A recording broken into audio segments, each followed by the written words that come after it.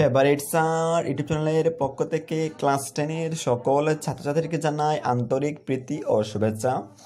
আজকে আমি বাংলা টেক্সট বুকের একটি কবিতা নিয়ে আলোচনা করব। সেই কবিতাটি হচ্ছে বাংলা টেক্সট বুকের প্রথম কবিতা, যে কবিতার নাম হচ্ছে প্রার্থনা। আর এই প্রার্থনা কবিতাটির কবি হচ্ছেন বিদ্যাপতি। তো এই প্রার্থনা নাম থেকে আমাদের অনেক কিছু বুঝতে পারি, যে প্রার্থনা সাধারণত যারা করা হয় সে প্রার্থনা করা হয় ঈশ্বরের কাছে। এই প্রার্থনাকে আবার বিভিন্ন শব্দে বিভিন্ন ধর্মাবলম্বী মানুষ বিভিন্নভাবে ব্যবহার করে থাকেন। যেভাবে হিন্দু মানুষরা ঈশ্বরের কাছে যে কথা বলেন, ঈশ্বরের কাছে যে নিজের ভালোর জন্য, নিজের পরিবারের জন্য বা নিজের এলাকার জন্য যে ঈশ্বরের কাছে যে বর চান, সেই বরকে যে ভাষায় প্রকাশ করেন সেই ভাষাকে বলা হয় প্রার্থনা।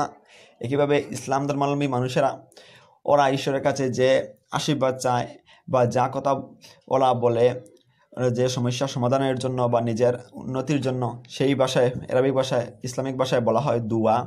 ঠিক একইভাবে খ্রিস্টান ধর্মাবলম্বী মানুষেরা নিজের জন্য, পরিবারের জন্য, নিজের এলাকার জন্য বিভিন্ন সময় বিভিন্নভাবে নিজেদের ইচ্ছাগুলো প্রকাশ করে ঈশ্বরের কাছে। সেই ভাষায় ইংরেজিতে বলা হয় প্রে।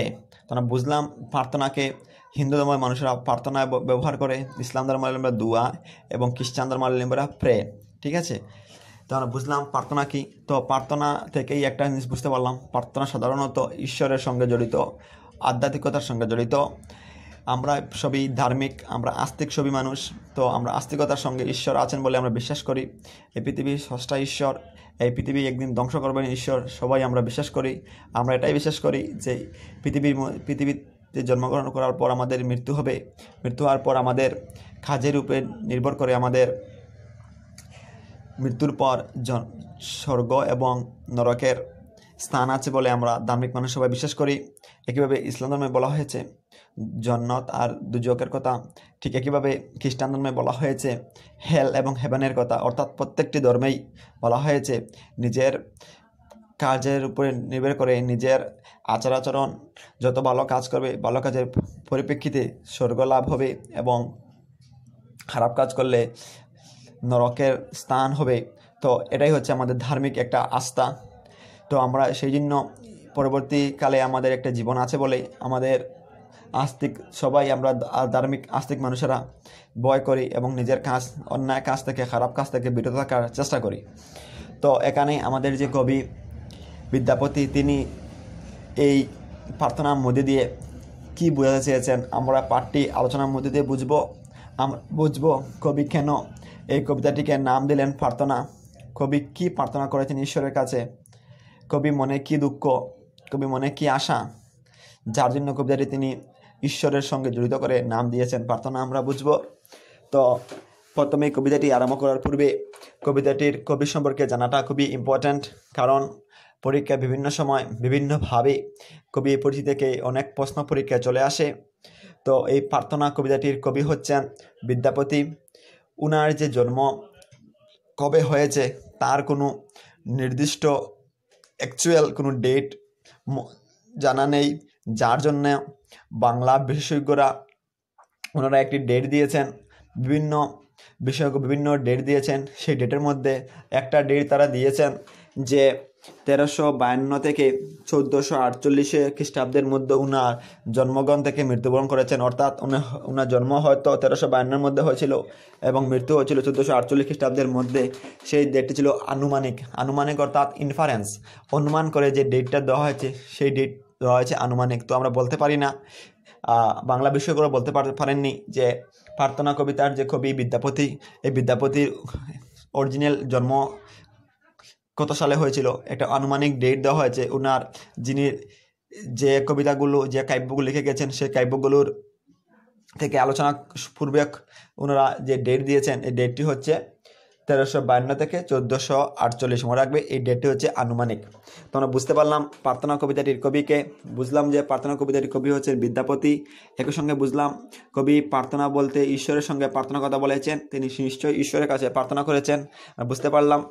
আবার বুঝতে পারলাম প্রার্থনাকে 3 ধর্মাবলম্বী হিন্দু, ইসলাম এবং খ্রিস্টান মানুষেরা কীভাবে প্রার্থনা করে, ওদের ভাষায় কী এটা বুঝতে পারলাম, বা মানুষেরা প্রার্থনা কিসের জন্য করে সেটাই আমরা বুঝতে পারলাম। তো এখন দেখছি যে আমাদের কবি বিদ্যাপতি তিনি ছিলেন বৈষ্ণব পদাবলী ধারার কবি। বৈষ্ণব পদাবলী ধারার কবি বলতে বোঝায় যে কবি হিন্দু ধর্মের বৈষ্ণব সম্প্রদায় নিয়ে, অর্থাৎ আধ্যাত্মিক দিক দিয়ে ঈশ্বরের আরাধনা, ভক্তি, গান, নাটক, কীর্তন, অর্থাৎ ঈশ্বর সম্পর্কিত, ধর্ম সম্পর্কিত তিনি যে বই লিখেছিলেন, অর্থাৎ সেই ঈশ্বর সম্পর্কিত বই গ্রন্থ লেখার দিক দিয়ে তিনি একজন শ্রেষ্ঠ কবি ছিলেন।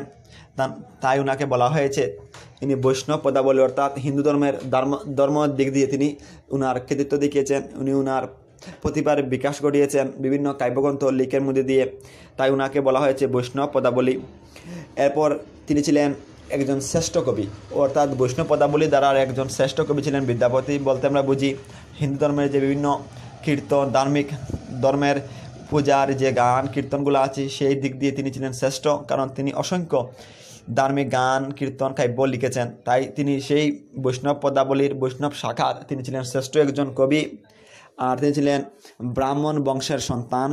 মনে রাখবে, ব্রাহ্মণ হচ্ছে ওই ব্যক্তি হিন্দু ধর্ম মতে যিনি পূজা অর্চনা করেন, ঈশ্বরের পূজা করেন, পূজারী যে উনাকে যে ধর্মের হতে হয়, তিনি ছিলেন ব্রাহ্মণ বংশের। উনার বাবার নাম ছিল গণপতি ঠাকুর, এবং তিনি বিভিন্ন ভাবে বিভিন্ন উপমা, বিভিন্ন অলঙ্কার, বিভিন্ন ছন্দের ব্যবহার করে তিনি কবিতাগুলো লিখতেন। আর তিনি ছিলেন সংস্কৃতে পারদর্শী, অর্থাৎ সংস্কৃতে তার খুবই দক্ষ ছিলেন, সংস্কৃতে ওনার প্রতিভা খুবই বেশি ছিল। আর সংস্কৃতের মধ্যে দিয়ে তিনি বিভিন্ন কাব্যগ্রন্থ লিখেছেন, এমনকি যার জন্য তিনি শ্রেষ্ঠ হয়েছেন। এবং এর পরবর্তীতে তিনি বাংলায়ও কিছু কাব্যগ্রন্থ লিখেছেন, কিছু কবিতা লিখেছেন। অবশেষে তিনি মিথিলার রাজা শিব সিংহের সভাকবি ছিলেন। সভাকবি অর্থাৎ প্রাচীনকালে প্রত্যেক কবিরা যার আন্ডারে কাজ করতেন তিনি ছিলেন রাজা, অর্থাৎ ওনার কবি একজন যে দেশে থাকতেন বা যে এলাকায় থাকতেন ওই এলাকার যে রাজা ছিলেন ওই রাজার আন্ডারে ওরা কাজ করত। আর প্রত্যেক দেশের প্রত্যেক রাজারা নিজেদের জ্ঞানের আলোচনার জন্য, নিজেদের এলাকাকে ভালোভাবে পরিচালনার জন্য, সাহিত্যিক দিক দিয়ে হোক বা বুদ্ধির দিক দিয়ে হোক, বিচার বিবেচনার জন্য কিছু কবি রাখতেন বিভিন্ন প্রোগ্রামের অনুষ্ঠানের জন্য, আর তাদেরকে বলা হতো সভাকবি। তো এই বিদ্যাপতি ছিলেন মিথিলার যে রাজা, মিথিলা নামক যে একটি স্থান ছিল সেই স্থানের রাজা শিবসিংহের সভাকবি তিনি ছিলেন। তো এখান থেকে আমরা কিছু প্রশ্ন পেয়ে যেতে পারি। প্রথম প্রশ্ন আসতে পারে যে বৈষ্ণব পদাবলীর একজন শ্রেষ্ঠ কবির নাম কি? উত্তর পেয়ে গেলাম আমরা বিদ্যাপতি। দ্বিতীয় প্রশ্ন এখান থেকে আসতে পারে যে বিদ্যাপতি কোন ভাষায় একজন শ্রেষ্ঠ পণ্ডিত ছিলেন? উত্তর পেয়ে গেলাম সংস্কৃত ভাষায়। এরপরে প্রশ্ন আসতে পারে যে বিদ্যাপতি তিনি কোন বিষয়ে কবিতা লিখতেন? সেটা আমরা উত্তর পেয়ে গেলাম বিভিন্ন হিন্দু ধর্ম, বিভিন্ন ধর্ম নিয়ে, বিভিন্ন গীত কীর্তন নিয়ে, বিভিন্ন গান নিয়ে তিনি কবিতাগুলো লিখতেন, যেগুলো ডাইরেক্টলি ধর্ম নির্ভর ছিল। এরপরে প্রশ্ন আসতে পারে যে কবি বিদ্যাপতি উনি কোন রাজার বা কোন স্থানের সভাকবি ছিলেন? তিনি ছিলেন মৈথিলা নামক স্থানের, এটা এলাকার, আর মৈথিলার রাজা শিবসিংহের সভাকবি ছিলেন। তো এতটুকু আমরা বুঝতে পারলাম এই পাঠ থেকে, এই কবি পরিচিতি থেকে।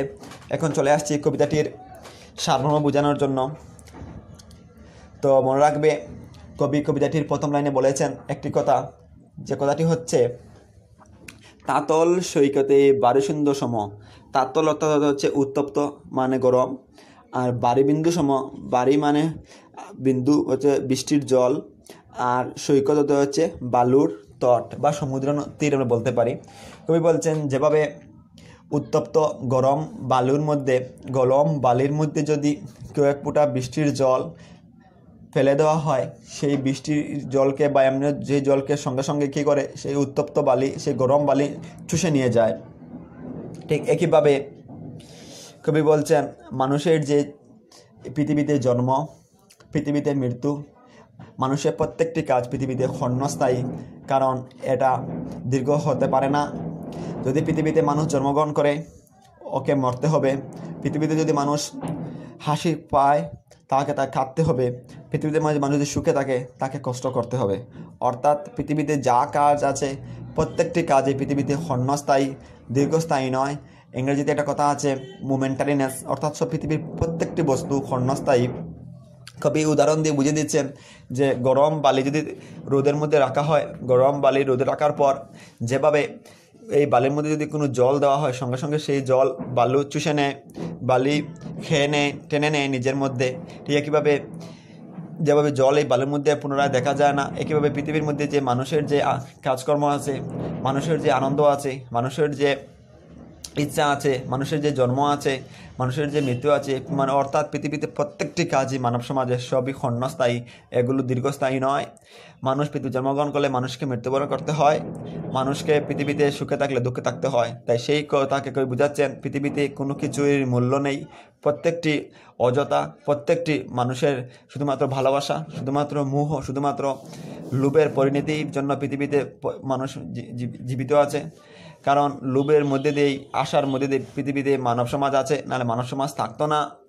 আবার কবি বলেছেন এই যে পৃথিবী, এই পৃথিবী হচ্ছে ক্ষণস্থায়ী।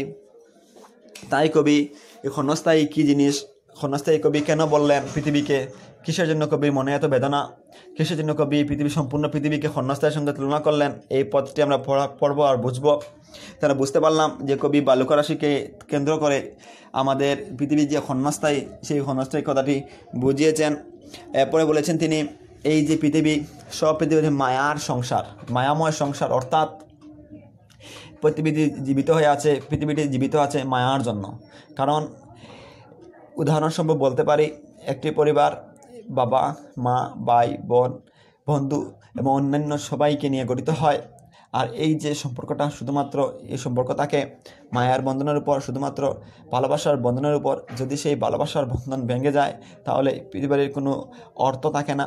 ঠিক এভাবে বলছেন পৃথিবীতে যে মানুষেরা একে অপরের সঙ্গে সম্পর্কে যুক্ত হয়ে আছে, শুধুমাত্র সেটা একটা লোভ, শুধুমাত্র একটা মায়া, শুধুমাত্র একটা মায়া বলতে আমরা বুঝতে পারি যেভাবে বাজারের মধ্যে বিভিন্ন সময় বিভিন্ন জাদুকররা এসে থাকে, তারা বিভিন্ন জাদুতে মাটি থেকে পাখি বানিয়ে নেয়, মাটি থেকে মিষ্টি বানিয়ে নেয়, তারা রুমাল থেকে অনেক পাখি বানিয়ে নেয়। এই যে ধারণা, এটা হচ্ছে মায়া, অর্থাৎ চৌকে একটা ধান্দা লাগিয়ে দেয় যাতে মানুষগুলো ভুল দেখে। ঠিক কীভাবে পৃথিবীতে যে মানুষ বসবাস করে আছে শুধুমাত্র মায়ার কারণে, শুধুমাত্র লোভের কারণে, শুধুমাত্র নিজের কিছু ভালোবাসার কারণে পৃথিবীতে আছে, যা এই ভালোবাসাটাও কোনো চিরস্থায়ী নয়, সেগুলো ক্ষণস্থায়ী।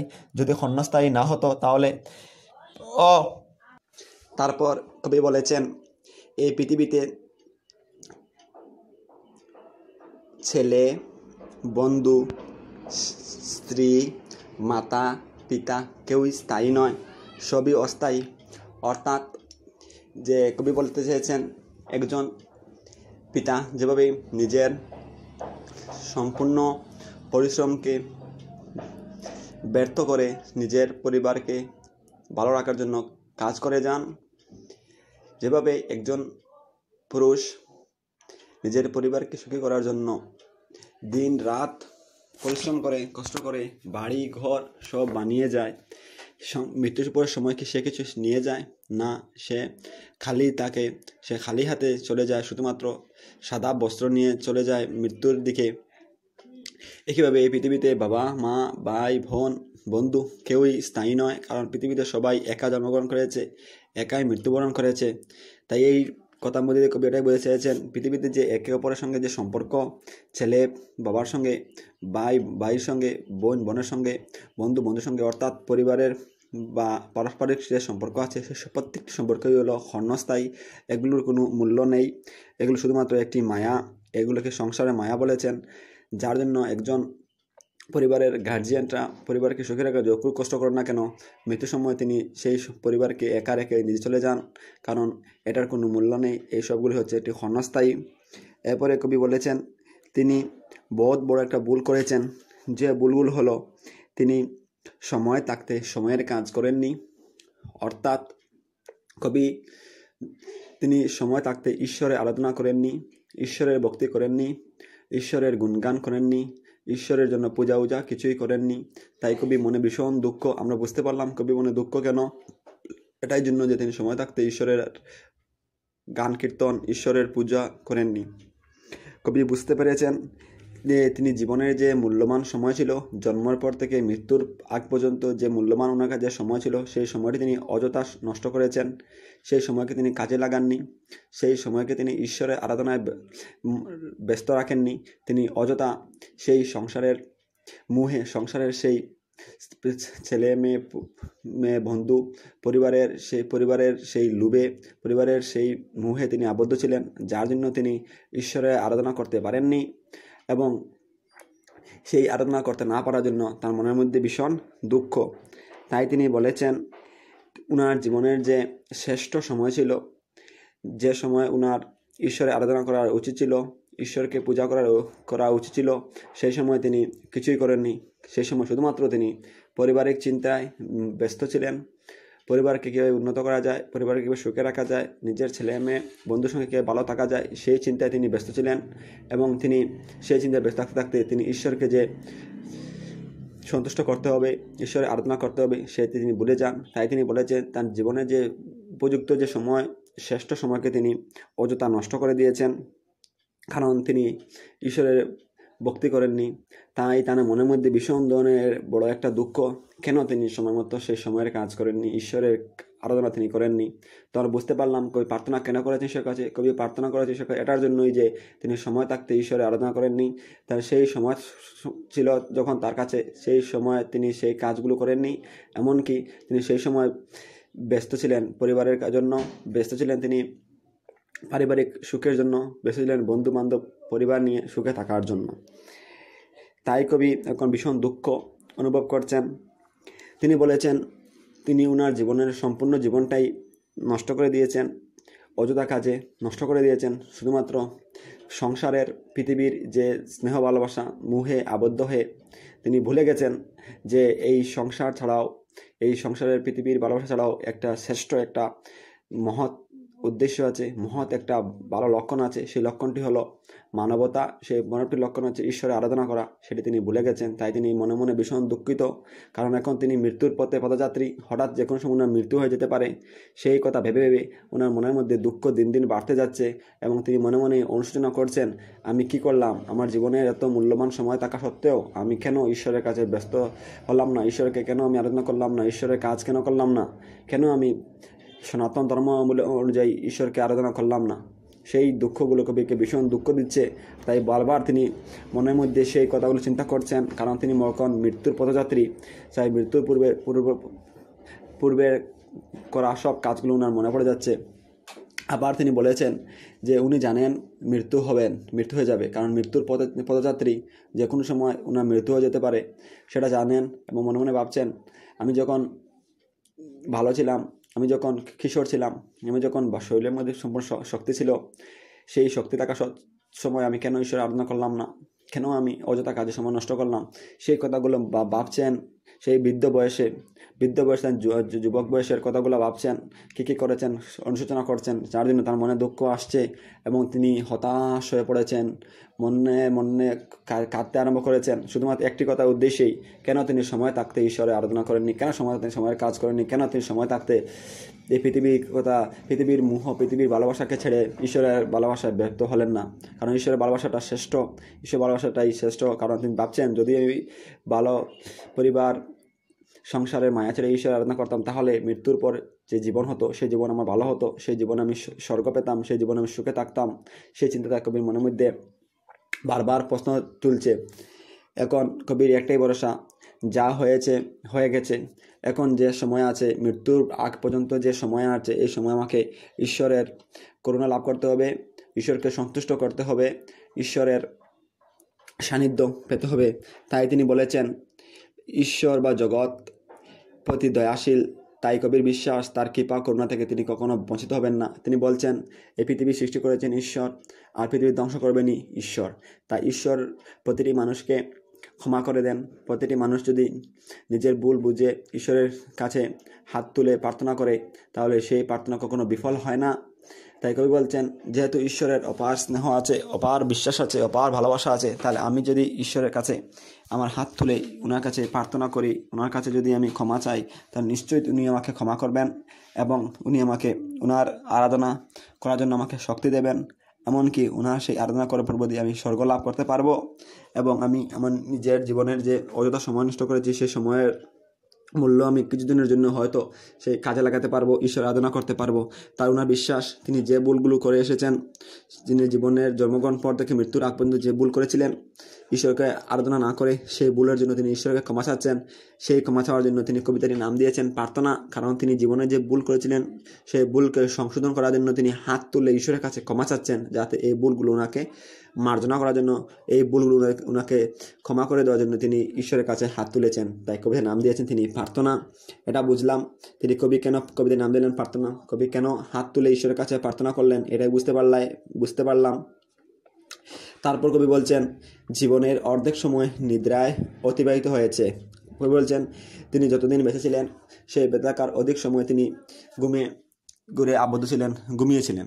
যদি এই কথাটি বাস্তব সত্য, কারণ আমাদের ভারতবর্ষ এবং সম্পূর্ণ বিশ্বে আমরা 24 ঘন্টা নিয়ে বেঁচে আছি। আমরা জানি একদিনে 24 ঘন্টা, সেই 24 ঘন্টার মধ্যে যদি আমরা প্রতিদিন প্রায় 7 থেকে 8 ঘন্টা ঘুমিয়ে যাই, এই 7 ঘন্টাকে যদি আমরা 30 দিয়ে ইন্টু করি, কয়েক ঘন্টা বের হয়ে যায় আমরা ঘুমে থাকি। এভাবে যদি আমরা 12 মাসকে 7 দিয়ে পূরণ করি, তাহলে যে গুণফল বের হবে, তাহলে দেখা যাবে যে এক সপ্তাহে যদি একজন মানুষ 7 7 49 7 ঘন্টা করে দিনে ঘুমায়, তাহলে 49 ঘন্টা হয়ে যায় এক সপ্তাহে। তাহলে একজন মানুষ যদি 7 ঘন্টা করে 12 মাস ঘুমায়, 365 দিন যদি একজন মানুষ 7 ঘন্টা করে ঘুমায়, তাহলে এই যে গুণফল যদি বের হয়, তাই দেখা যাবে কয়েক হাজার ঘন্টা মানুষ ঘুমিয়ে সময় নষ্ট করে দেয়, অর্থাৎ কয়েক হাজার দিন মানুষ ঘুমে চলে যায়। তাই কবি বলছেন উনি যত বছর বেঁচে ছিলেন এর অর্ধেক সময় তিনি শুধুমাত্র ঘুমিয়ে আরাম করার জন্য, রেস্ট করার জন্য তিনি ঘুমিয়ে নষ্ট করে দিয়েছেন জীবনের অর্ধেক সময়। এরপরে বলেছেন যৌবনের রস সঙ্গে মেতেছিলেন, অর্থাৎ যখন তিনি কৈশোরকালে ছিলেন তখন তিনি বিবাহ সম্পর্কে, পারিবারিক সম্পর্কে, ছেলে মেয়ে সম্পর্কে, যৌবনের রসমঙ্গে তিনি সেই যৌবনের লালসা পরিপূর্ণ করতে, কাম ইচ্ছা পরিপূর্ণ করার ক্ষেত্রে, সাংসারিক দায় দায়িত্ব, সংসারিক পিতাপুত্র পাওয়ার ইচ্ছায় তিনি জীবনের অনেক সময় নষ্ট করে দিয়েছেন। সেই সময় তিনি অযথা নষ্ট করে দিয়েছেন। সেই সময়টি ওনার কাছে মূল্য ছিল, কিন্তু মূল্য বুঝতে পারেননি। তাই তিনি বলছেন হে ঈশ্বর আমাকে ক্ষমা করে দাও, কারণ আমি অনেক সময় নষ্ট করে নিয়েছি, জীবনের অর্ধেক সময় নষ্ট করে দিয়েছি আমি ঘুমিয়ে, বাকি সময় নষ্ট করে দিয়েছি আমি যৌবনের লালসায়। কিন্তু বর্তমানে আমার কাছে আর কিছু নেই, আমার জীবনের মূল্যবান সময়টুকু আমি অযথা নষ্ট করে দিয়েছি। তাই এখন আমি শুধুমাত্র আমার সেই ভুলগুলো বুঝতে পারছি, সেই ভুলগুলো আমার এখন মনে মনে দুঃখ আসছে। তাই এই করা ভুলগুলো আমাকে তুমি ক্ষমা করে দাও, ক্ষমা করে তুমি আমাকে পুনরায় কিছু সময় দাও, যাতে তোমার আরাধনা করতে পারি, তোমাকে সন্তুষ্ট করতে পারি, আর নিজের করা ভুলগুলো আমি সংশোধন করতে পারি। তাই এই কথাগুলো কবি ঈশ্বরকে বলছেন কেঁদে কেঁদে, এবং ঈশ্বরকে বলার সময় উনি দুহাত ঈশ্বরের কাছে তুলেছেন এবং ঈশ্বরের কাছে তিনি প্রার্থনা করছেন যেন উনার এই ভুলটি ক্ষমা করে দেওয়ার জন্য। এরপর তিনি বলেছেন এই পৃথিবী সৃষ্টি করেছেন ব্রহ্মা, অর্থাৎ হিন্দু ধর্ম মতে বলা হয়েছে এই পৃথিবী সৃষ্টি করা ব্যক্তি হচ্ছেন ব্রহ্মা।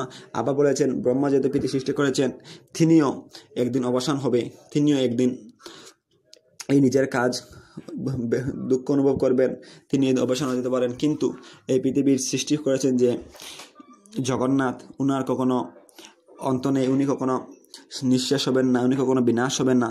তাই তিনি জগন্নাথের কাছে প্রার্থনা করেছেন হে জগন্নাথ, ঈশ্বর সৃষ্টি হয়েছে, ঈশ্বরের বিলীন হইবে, অর্থাৎ পৃথিবী সৃষ্টি করেন যেভাবে ঈশ্বর, এই পৃথিবীকে ধ্বংস করবেন ঈশ্বর। সুতরাং তিনি শেষে জগন্নাথের কাছে প্রার্থনা করছেন হে জগন্নাথ, তুমি যেহেতু ঈশ্বর হয়ে এই পৃথিবীকে রচনা করেছো, পৃথিবীকে সৃষ্টি করেছো, আবার পৃথিবীকে ধ্বংস করবে তুমি। কারণ প্রত্যেক ধর্মাবলম্বী মানুষ এটা বিশ্বাস করে যে পৃথিবী যেভাবে সৃষ্টি হয়েছে একদিন পৃথিবী ধ্বংস হবে। সেই ধ্বংসের মূল কারণ হবে মানব সমাজ, কুকর্ম, হিংসা, লোভ, দুষ্টুমি, শয়তানি, যত ধরনের বাজে কাজ সবই ব্যস্ত আছে এই মানুষের সমাজের মধ্যে। তাই মানুষের এই কাজকর্মের জন্য পৃথিবী একদিন ধ্বংস হবে। তাই তিনি ঈশ্বরের কাছে প্রার্থনা করছেন হে ঈশ্বর, হে জগন্নাথ, আমি যে জীবনে যে ভুল করেছি এই ভুলগুলো যেন আমাকে ক্ষমা করে দাও। আর তুমি ঈশ্বর আছো, তুমি সৃষ্টি করেছো পৃথিবীকে তুমি ধ্বংস করবে। তাই আমি এখন মৃত্যু ভয়কে ভয় করি না, এখন মৃত্যুজনিত ভয় থেকে আমি উদ্ধার করতে এ প্রভু তুমি গতি নেই। কারণ একজন মানুষ জন্মগ্রহণ করার পর যখন মৃত্যুর দিকে অ্যাগ্রেসিভ হয়, মৃত্যুর দিকে যখন অগ্রসর হয়, তখন সে বুঝতে পারে ঈশ্বরকে। কারণ মানুষ যখন ভালো থাকে তখন ঈশ্বরের কথা প্রায় ভুলে গেলেই চলে। তাই ইংরেজিতে একটা প্রবাদ আছে, খুব ভালো একটি প্রবাদ ছিল, যে প্রবাদটি বাংলা বলে দিচ্ছি, যে সময় থাকতে মানুষ ঈশ্বরের কাজ মনে করে না, যখন বিপদে পড়ে তখনই সেই ঈশ্বরের কথা মনে পড়ে যায়। তো মানুষ যখন বিপদে পড়ে তখন ঈশ্বরের নাম করে, ঈশ্বর আরাধনা করে, কিন্তু যখন সুখে থাকে তখন করে না। তাই কবি যখন বলছেন উনার অবস্থা একইভাবে হয়েছে। তিনি যখন যুবক ছিলেন, যখন ওনার শরীরের মধ্যে শক্তি ছিল, তখন উনি সাহস ছিল, তখন ঈশ্বরের ভক্তি করেননি। এখন তিনি মৃত্যুর পদযাত্রী, হঠাৎ যখন মৃত্যু হয়ে যাবে, সেই মৃত্যু থেকে উদ্ধার পাওয়ার জন্য তিনি এখন ঈশ্বরের কাছে প্রার্থনা করেছেন, হে ঈশ্বর, হে প্রভু, তুমি ছাড়া কোনো গতি নেই, তাই তুমি আমাকে এই পৃথিবী থেকে নিয়ে নাও, এই পৃথিবী তুমি আমাকে উদ্ধার করো, তুমি আমাকে মৃত্যু দিয়ে পৃথিবী থেকে আমাকে নিয়ে যেতে পারো। তাই জগতেই তুমি একমাত্র উদ্ধারকর্তা, আর জগৎ তুমি ত্রাণকর্তা। এই জগৎকে তুমি মাত্র উদ্ধার করতে পারো, জগৎকে তুমি রক্ষা তুমি করতে পারো, জগৎ ধ্বংস তুমি করতে পারো। তাই কবির এই প্রার্থনা শুধুমাত্র ঈশ্বরের কাছে। তো এই ছিল এই প্রার্থনা কবিতার মূল সারমর্ম। তো আমরা বুঝতে পারলাম প্রার্থনা কবিতার কবি কী বোঝা চেয়েছেন। তো আমরা একবার বলে দিচ্ছি, প্রার্থনা কবিতা কবি ওটাই বোঝা চেয়েছেন যে তিনি যে জীবনের পৃথিবীর যা কিছু আছে প্রত্যেকটি ক্ষণস্থায়ী, কোনো চিরস্থায়ী নেই। পৃথিবীর চিরস্থায়ী যদি কোনো কিছু থাকে তা হচ্ছে ঈশ্বর। তাই প্রত্যেককে ঈশ্বরের আরাধনা করতে হবে, সময় থাকতে করতে হবে, যাতে সময় যাওয়ার পরে ঈশ্বরের প্রার্থনা করে কোনো লাভ নেই। কবি এই পাঠটির মধ্যে দিয়ে ক্লাস 10-এর সকল ছাত্রছাত্রীদেরকে একটি জিনিস বোঝাতে যাচ্ছেন, যে আমরা যারা ঈশ্বরে বিশ্বাসী, যারা আমরা আস্তিক মানুষ আছি, আমরা সবাই যেন সময় থাকতে ঈশ্বরের আরাধনা করি, আমরা সময় থাকতে আমাদের সব কাজের সমাবেশ করতে পারি, এমনকি সময়ের সঙ্গে সঙ্গে যেন আমরা ঈশ্বরের কাজও করতে পারি, এবং আমরা যেন লোভ, হিংসা, মায়ায় আবদ্ধ না হয়ে পৃথিবীর প্রকৃত যে সত্য, সেই সত্যকে বুঝতে পারি, ঈশ্বরের যে লীলা সে বুঝতে পারি, ঈশ্বর পৃথিবী সৃষ্টি করার কারণ যেন বুঝতে পারি, আর এই পৃথিবীকে সুন্দর করার জন্য আমরা যেন অগ্রসর হতে পারি, আর এই পৃথিবীতে যেন কোনো অন্যায়, হিংসা কোনো কাজে আমরা যেন না করি, সেই দিকে কবি লক্ষ্য রেখেছেন। এবং শেষ পর্যন্ত বলেছেন সময়ের কাজ সময়ে করতে এবং সময় থাকতে ঈশ্বরের আরাধনা করতে। যদি সময় থাকতে ঈশ্বরের আরাধনা না করা হয় বিভিন্ন ধর্ম অনুযায়ী, বিভিন্ন ধর্ম মতে, তাহলে পৃথিবীতে একদিন দুঃখ নেমে আসবে, সেই দুঃখ থেকে কেউ বাঁচতে পারবে না।